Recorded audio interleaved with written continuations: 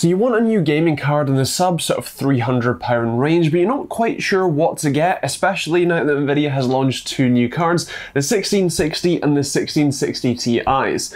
These are rather interesting because both of their price point and their performance, and we're going to take a look at them and compare them to the reigning value champion, the RX 580. So let's start off with the specs of the new cards before we jump into the performance, and starting off with the newest one, the 1660. That one has 1408 CUDA cores with a standard boost clock of 1785 MHz, although aftermarket cards may have higher boost clocks than this, so make sure you check out the card that you're planning on picking up, but otherwise still pretty impressive. The Ti version has, as you would expect, a few more CUDA cores at 1536 with a slightly lower boost clock of 1708, although again this may vary depending on which card you look at. Both cards do have 6GB of VRAM, although the 1660 non-Ti uses GDDR5, whereas the 1660 Ti uses GDDR6. So now you know the core specs of the cards, let's take a look at their performance. I'm benchmarking at 1080p with Apex Legends, Fortnite, PUBG and Battlefield 5,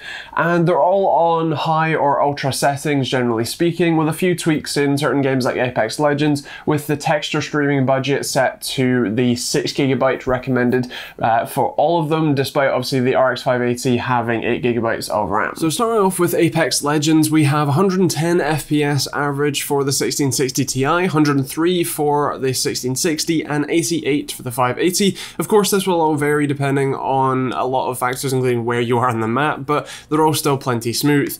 In terms of Battlefield 5, we're looking at, with DirectX 12 on ultra settings, 82 FPS average for the Ti with 73 for the 1660, and then a much closer race at 70 FPS for the 580. Obviously, DirectX 12 does tend to benefit AMD a little bit more. On PUBG, we're looking at 103, 97 and 83 FPS respectively, which are all great scores, of course, a little bit higher on the NVIDIA side of things. And then with Fortnite, we're looking at a bit more of a graduated step here, with 130 for the 1660 Ti, with 112 for the standard 1660, and down at 82 for the 580. Still plenty smooth, but of course the higher cards will be better for higher refresh rates. So keeping in mind the performance numbers you've just seen, we now need to take a look at the price. Now this does vary depending on where and when you watch this, so do use the links in the description down below to find out pricing, well, when and where you watch this, and kind of make your own conclusions. But for the time being, and as I'm filming and in the UK, the pricing for these cards are, roughly speaking, for the RX 580 you're looking at about £200 to £210.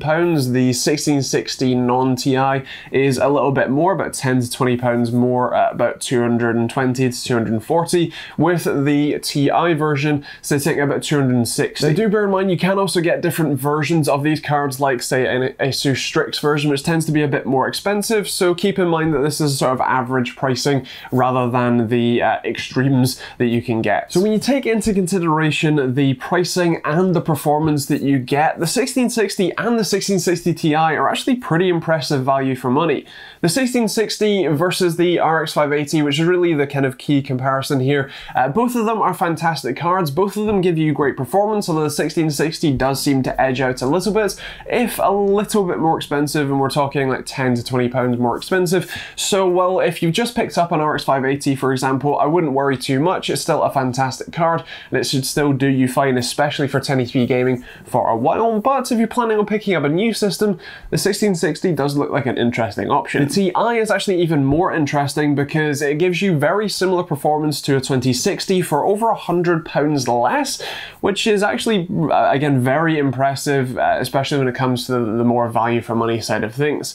Now, of course, that doesn't have the RTX options, so if you do want the better shadows or lighting in the games that support it, or DLSS, then you might want to shell out for a 2060, but in this sort of price range, the sub £300 range, these cards are all pretty interesting. With that said, I would love to hear your thoughts in the comments down below. If you're planning on picking up any of these cards, which one are you thinking about? Has your decision changed since the newer cards have launched, or have you been sticking to your guns and getting whichever one you fancy? Do let me know in the comments down below, I would love to hear from you. And of course, if you want to pick up any of the cards that I've talked about here, then you can check out the links in the description down below. You can also check out the rest of the links in the description to support the channel, whether that's the new merch designs, and thank you to Luca for suggesting this design with a cool logo on the back as well. And otherwise, there's also the Amazon and Overclockers UK affiliate links, which don't cost you anything to use, but massively help me out when you do. You can also check out the Patreon link if you want to support me directly and get cool rewards for doing so, or check out Private Instant Access, which is a great and cheap VPN, or Humble Bundle, which is a great way to get cheap games and support charities too. You can also hit that subscribe button if you're new to the channel and check out the other videos over there. And otherwise, that's pretty much it. Thanks for watching, hope you enjoyed it, and we'll see you all in the next video.